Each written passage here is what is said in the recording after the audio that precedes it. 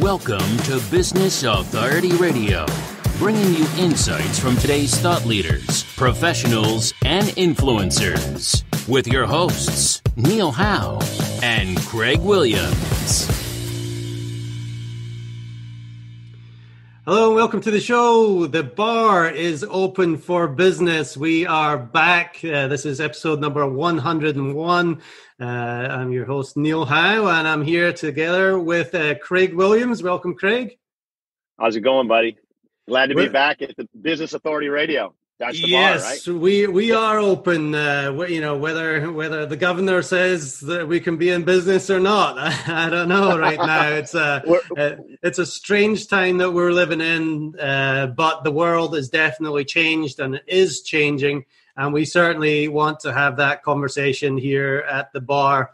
What do you see? Obviously, we've got this global pandemic with the coronavirus and the COVID-19 scare. What do you see, Craig, happening? What do you feel from the people that you have talked to in business specifically? How has this all affected them? I think for the business, what we call business person, they're becoming sharper because they have to use skills that they haven't used in a while. They've usually, I guess you could say, relied on the process or the system that they were hired into. And now they have to be a bit more creative, like entrepreneurs. There's a difference between business people and entrepreneurs. And entrepreneurs are those innovators, those creators, those who take all of the risk and really don't have anything to fall back on. And so I think a lot of the business people are starting to flex their entrepreneurial muscle, so to speak, and really rely on what their value that they really brought to the table when they interviewed for that job, so to speak, and business is going, I don't care what level you look at it, business is going into that entrepreneurial way as we understand. I mean, right. Us being entrepreneurs, you're having to pivot a little bit more. I mean, you have to wait on the news to know whether you could go to the store or whether you can go to work or, that type of thing. So if you have to wait, those things that we might have taken for granted for a while, we're looking at a little bit more at, wait a minute, I have to homeschool my kids today. I've got to carve out that time. I've got to manage my time a little bit better than I did before when I went to work maybe and started looking at my social media for the first hour. And then I went and took a bathroom break and then I came and started working. You know what I'm saying? So and then everybody's serious about working because everybody's not sure if work is going to be available as it was. So there is a new norm now. Yeah, right. Definitely. Yeah, there's definitely a lot to talk about here. There's so many issues, and it's not just the health issue that people are worried about. The bigger thing, I think, is the fear that this has caused throughout our country and throughout the world. The mass hysteria. I think the message that is coming from the mainstream media is all fear-based, and it's putting people in a place that is not healthy.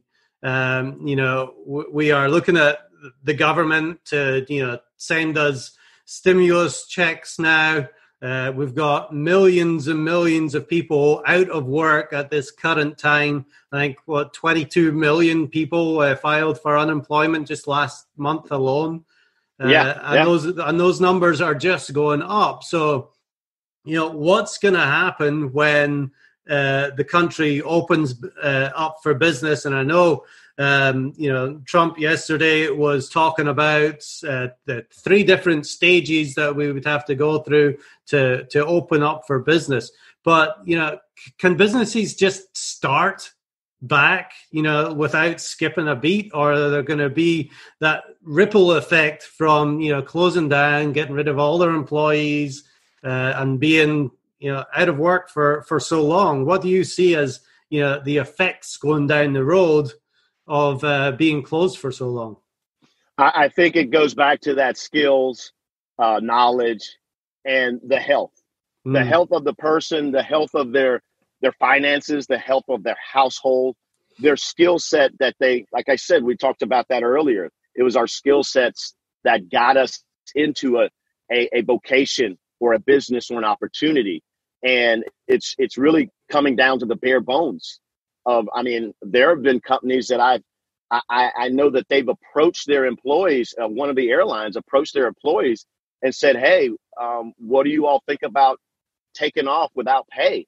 And because they believed in their employer, they were willing to take off without pay to save their business as a whole. And this is an airline, you know, but their ability, their confidence of the knowledge that they had, they knew that they could probably go out into the marketplace and survive.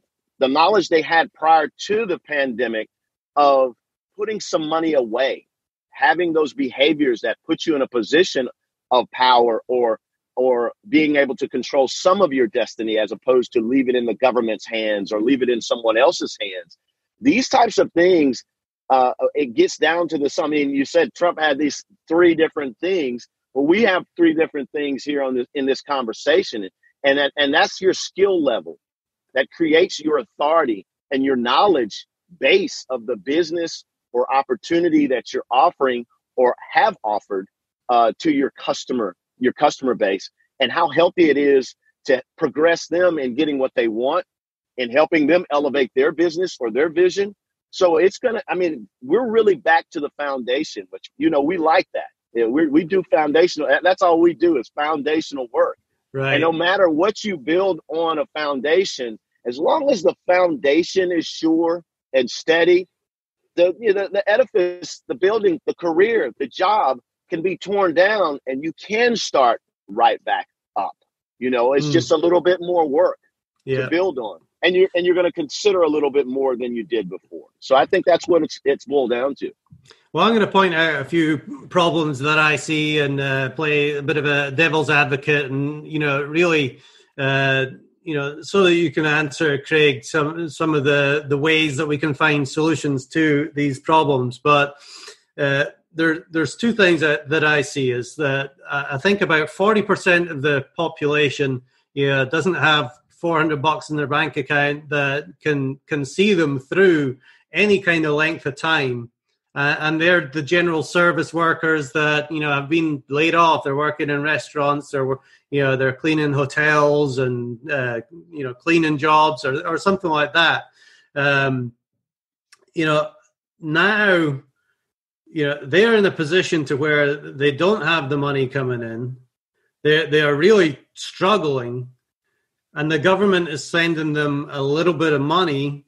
Now, how long do you think the government can continue to send people money to pay their bills without, the money running out, or the country, turning into a complete welfare economy? Well, I mean, we know of, we work from, our government works from a deficit. They just have the luxury of calling the Federal Reserve and say, hey, we need you to print some more money. At the same time, that devaluates the money that's out there in circulation. So it's not about really that, even that person, if they're relying on that, they're dependent. They're going to be a part of a bigger problem later on. And you have to almost really choose to say, hey, am I going to be a victim, or am I going to take hold and take back the power of my economic future, of my, because we can. And it's just that, like you said, the welfare system is comprised of 2 parties. One who is creating it for dependents to hop on, and the other is not victims, but individuals who choose to be the dependent as opposed to being independent. And none of us work as an island. We're all humanity. And all of us have a circle of influence. All of us have family. All of us have some friends. We have somewhere that we could go and share value, because that's what we were doing before this. And, it may come out to be a different, more creative or innovative type of way. If I have to go over here and help my neighbor do something that helps them further, and they remember me and consider me in whatever they're moving forward in, if there's an opportunity here and I share this, it's gonna take a collective. It takes a collective when you have the government and you have the dependents. There's a collective. You have to kind of create what you want the future to be. We've already been through times where there was a welfare, the Great Depression, and people out of work. I mean, we're in America, the land of opportunity. Are we going to buy into that, or are we going to go back to, creating an old history that didn't work before, i.e. dependency on the government, dependency on some type of welfare platform to bring us back up, as opposed to us bringing ourselves back up? And if we need help, get past the ego and the pride and ask for help from those around you. Those people, your buddies that you went to go drink with, or your buddies that you went to go play ball with, or whatever that story was. It's time to go back to those folks and say, hey, what can we collectively do together? And I'll tell you one thing that everybody has individually. I don't care how much money you make or don't have. We all have a story. That's true. And we all have access to social media. And there's so many mediums.